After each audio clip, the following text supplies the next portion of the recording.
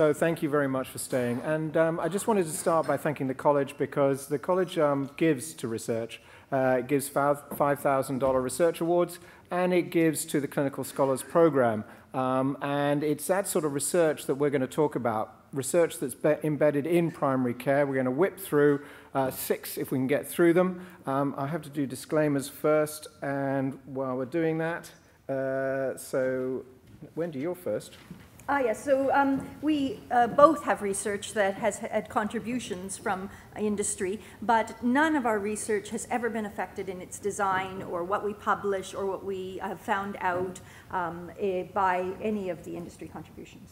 And you can see mine funded, and again, it doesn't affect the way I do these talks or anything else. And there's potential for conflict, and we don't. Well, we do, but not potential, here. But it doesn't manifest. But the conflict's between the two of us, right? I won't tell Diana if you. Oh, okay, all right. So we're trying to prevent this, but because you haven't had your lunch, that it's likely not to happen. NAPCRG, I'm trying to change the name, North American Primary Care Research Group. But the group actually likes the name. This is the trouble. Martin's tried to change the name for years, but everybody wants to continue to call it NAPCRG. Right. We have a lot of people, and we have a lot of research. So this year it's going to be in Ottawa. I can say that now properly with a Canadian accent, eh? And it's going to be, we've got about 600 applications to present there. So it's pretty big. So this is what we're going to go through, the research question, what the researchers did, what they found, and the importance. So we're going to squeeze 4 years of work into 4 slides. So I'm going to do the first one, and then we're going to alternate. Can I say just something Yes. before you go? So this is an ad for the Clinician Scholar Program at UBC. We have the facility to be able to help support people who are starting to ask questions in their own practices. And if that's you, we would love to hear from you, because we can help protect some of your time. That is salary for you to be able to start these investigations, and we can mentor you to do that. Sorry, quick ad. No, that's good. So if this interests you, yeah. There's more to come. If you want to do this sort of stuff, answer these sorts of questions, just ask Wendy. So, cough, really important. We see it all the time. How long does it last? How long do patients think it lasts? So this group, they're not residents as in the residency training program. It's Georgia, and they gave them vignettes of what a typical cough might look like. They asked them how long they thought it would last, and their beliefs regarding the use of antibiotics. So it was a bit of a two-edged sword there. And then they went to the world literature and said, well, how long does it last? And not surprisingly, they found that people thought cough lasted a very short time compared to what it actually does last. So does that number surprise you? I hope not. 17.8 days is the average length of a cough. And people think it's going to last less than a week, which is why they turn up to you saying, can I have an antibiotic, please? There are some predictors there of what sorts of people thought that cough would last a short time, or their beliefs about antibiotics, which are not surprising. And it's really an edge there to think about education. Because if patients believe that acute bronchitis should last, and acute bronchitis is when we give an antibiotic, there is no such thing. It's when we decide to give an antibiotic, it becomes acute bronchitis. But they think that it should be, okay, less than a week, we'll come to the doctor, we expect an antibiotic. If we educate people about how long a cough might last, then maybe they'll come to your practice less often. And you could think about putting up a poster or doing something right now to do that. Your turn. So do you think, Martin, that some of the people in British Columbia would have those same expectations? The cough, what do you guys think? Do people think cough should be a week or less? Yeah. Well, now you can tell them, we know cough is 17.8 days. There's a rumor going around that there's a 100-day cough. So I love it. My patients come in, there's coughing. They say, I hear there's a 100-day cough. And I say, yeah. Yeah. You heard it here first. So maybe we could be the ones to find the evidence on that. So this next group was looking at E. coli resistance in cystitis. Again, a really common question in your own practices, I'm sure. And as it turns out, they had done a study like this about 8 or 10 years before, and they wanted to see what changes were happening in British Columbia and across Canada. These were researchers out of Toronto. Have resistance rates risen? Are they at the 20% level of resistance where you no longer would use that drug? And in what populations and what sorts, particularly looking now at the fluoroquinolones that had no resistance at all in their study about 8 years ago. So they contacted, this is actually a little bit sad, don't you think, 15,000 physicians across the country, and they got 300 to participate. So hopefully with practice-based research networks and our electronic medical records, we can have more of the primary care data come into analyses like this so that we can really find out what does and doesn't work in your own patients. Their design was cross-sectional across Canada, and they were comparing the urine culture results for any positive urines, and they had a very detailed method which was excellent. I'd be happy to talk about that later. So what they did find is across Canada there was about 16% resistance to trimethoprim sulfamethoxazole. And so this is lower than the 20% that we would need in order to stop using that for our E. coli cystitis, but higher than the 10% that they'd found back in 2002. However, they did find a subgroup where there were 21%. So the women under 50 had a higher level of resistance to this, and that was a significant difference. I thought it was interesting when you look back at the 2002 paper, it was the women over 50 who had more resistance at that stage. So why we're having a bit of a shift, that's another research question that could be asked. Ciprofloxacin resistance is now starting to show up, and both of these are more common in British Columbia than anywhere else in Canada. So we need to look at our own practices and look at those results that you're getting back on your urines.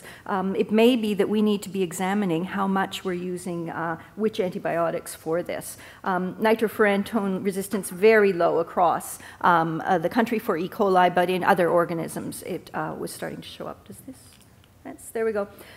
Great. You've gone to mine. That's you. Okay, so do you think this is a plan by sports medicine to rupture Achilles tendons then? Or this Cipro? Okay, the Cipro is maybe doesn't cause that many ruptured Achilles tendons. This is a more serious one. This is. I guess it would depend actually how much activity you'd be seeing in those women under 50 who are getting bladder infections. Yes. So there's a trial for someone to do. So this is slightly more serious in terms of the fact that when someone comes in with a lung cancer and it's a little more developed, basically the survival is pretty awful. So if we could get them a little bit earlier, could we actually then treat them and improve survival? Because at the moment we don't seem to be able to prevent a core of people smoking or doing other activities or their genetics or whatever it is that leads to their cancers. So we still see it around, and unfortunately when it does happen, it's often seen late. So this group thought, well, maybe we could educate the people at risk, basically heavy smokers, to come in and earlier if they had symptoms. So it was quite a nice one. It's done in Scotland, in the UK. What happened was they just took a practice nurse, and it was only an hour, so not a long one, very pragmatic, so you could actually do it in practice. And an educational program delivered by the practice nurse to say, okay, you are at risk, and this is what you should do if you get a cough. And it's a bit small there. Main outcomes were consultations, but also they then followed up at 6 months to see what the people thought. So what would they do if they've got a chest infection or a cough, because it was only 200 people, I think, in the study. And obviously, if you're going to do this prospectively and look at a reduction in lung cancer, then you're probably going to need 2 million people, and that's beyond our budgets. But at least we could get some idea of whether it works. And it seems to. So the consultation rate for new chest symptoms in the intervention group was a little bit higher, well, 20% higher than those in usual care, and the proportion of consultations within the target time was 11% higher. Now you see the significance there is not great because they're using small numbers of individuals.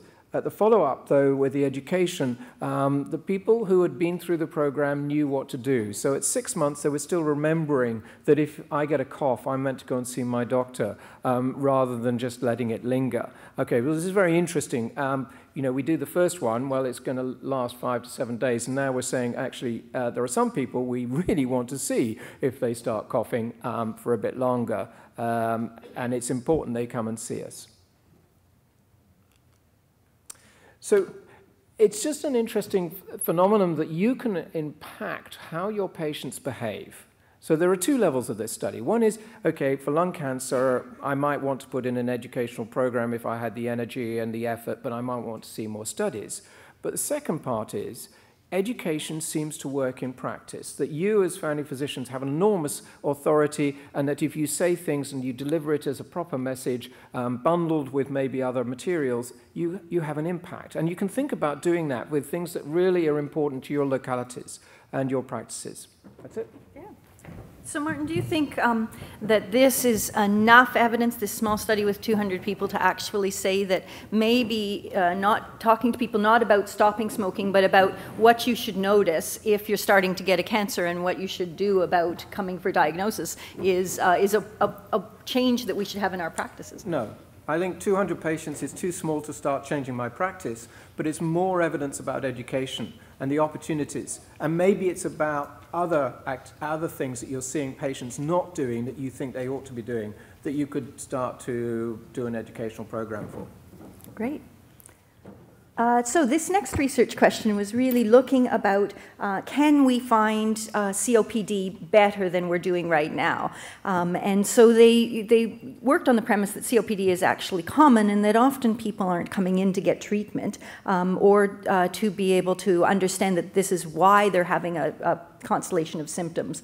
And this was practice-based, so they actually looked at everybody over 40 coming into a large number of practices to see if they could screen for and then detect COPD relatively easily. So they wanted to find a method that wasn't going to impact their practice times. They took 3 equal groups by randomization, and each practice was randomized to one of these arms. So everybody who came into that practice over the study period who was over 40 years of age was offered to be enrolled in the study. And one group of the practices were randomized to receive the standard COPD population screening questionnaire. You can pick it up on the internet if you Google COPD-PS, and it's a really simple 6 questions that helps to look for COPD.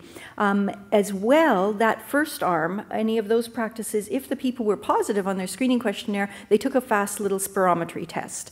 The second arm got just the questionnaire, and the third arm got nothing at all.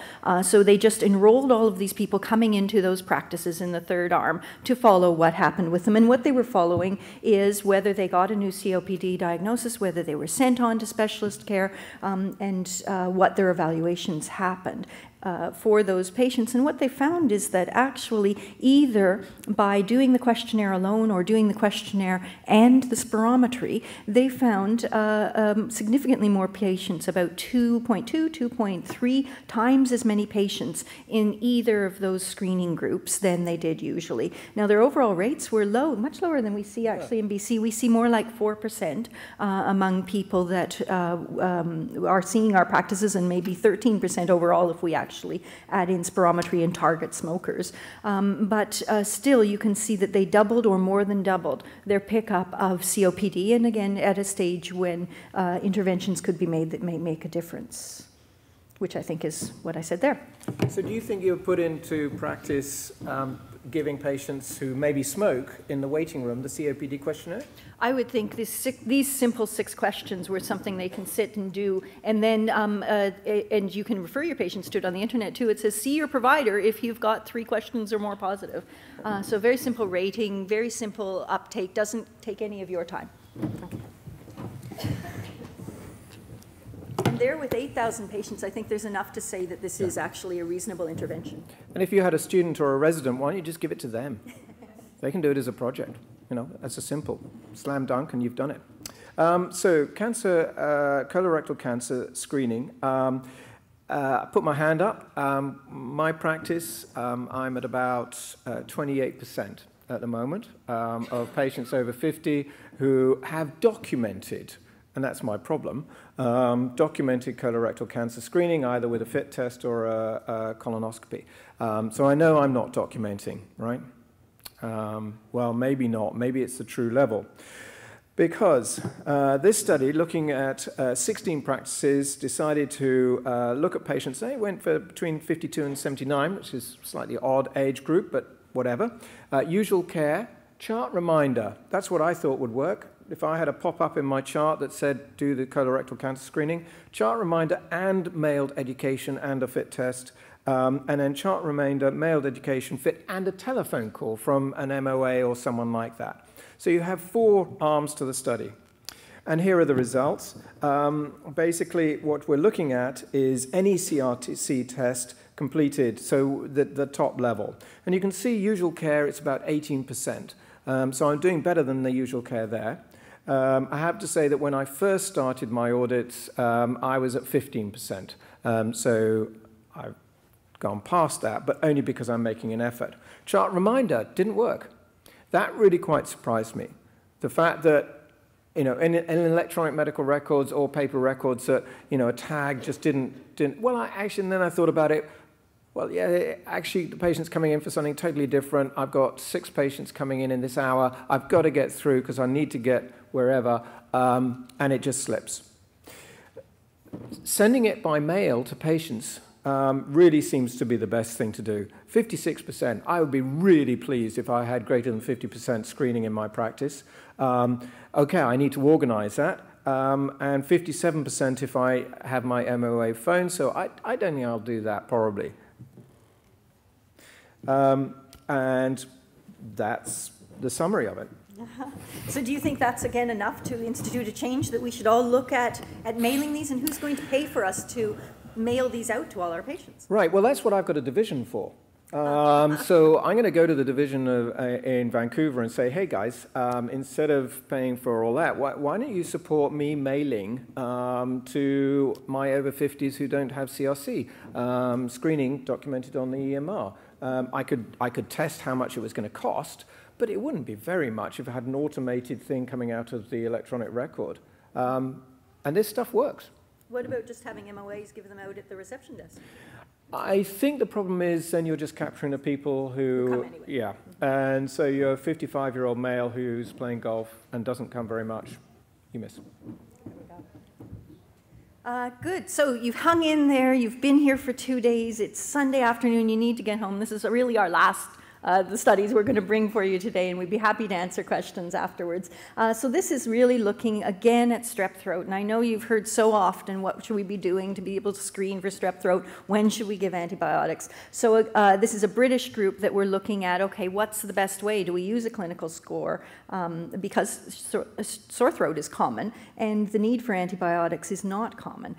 So they're adapting a randomized controlled trial. These trials have actually been done in many countries before, and they all find around the same sorts of results, but I think they had a really good group here, a well-designed trial. This was 17,600 patients, all older than 5 years old, and they administered by randomization either just the clinical score or using the rapid antigen detection test after, informed by what the clinical score was, so only using the test if it was a clinical score of 3 or higher, and then just having a group where there'd be empirical delayed antibiotics with the doctor's judgment, which was their controlled group. And so what they really found was that when they checked severity of sore throats through all of the groups, they did have a little bit of unevenness despite the randomization. The severity was a little bit less in their clinical score group. But the symptoms were resolving faster in that group. Maybe not so surprising when the severity is less. They found that about half the people in the empiric group ended up using those delayed antibiotics that they'd been given. But there were 30% less use of antibiotics when you were asking people to use them just by the clinical scores. And almost as good results were used if you had the clinical score and used that then to do a rapid agent detection test to see if you had the quick test for whether there was strep throat. Interestingly, in this study, they didn't use a control of cultures, which Waddell, one of our people from the earlier studies, had done out of his Toronto-based group earlier. And it really just showed that you can use the results of the rapid test almost as well as the cultures.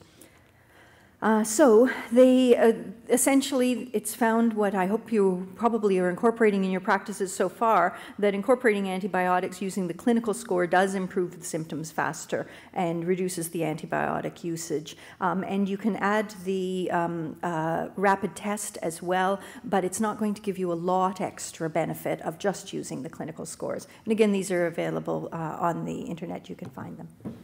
So what do you think about not testing for strep and not treating strep? Well, we're always nervous about that, aren't we? The fortunate thing is, over the last 20 years, in developed countries, we have very, very low rates of people going on to any kind of pathophysiology after a sore throat. So I think that looking, particularly, we've heard now 2 or 3 of these studies, and we've heard from some of the other speakers yesterday, that antibiotic resistance is becoming a really important increasing problem in our society. And here's a way where you've got a very common disease, very rarely requiring antibiotics, where we could be able to use decision-making tools to decide on how to judiciously treat things. And if you don't manage to get to the conference, we'll try and bring back the pearls or nuggets next year. There we go. We'd love to do that. Or you can come to FMF in the fall, which is here in Vancouver. Thank you both.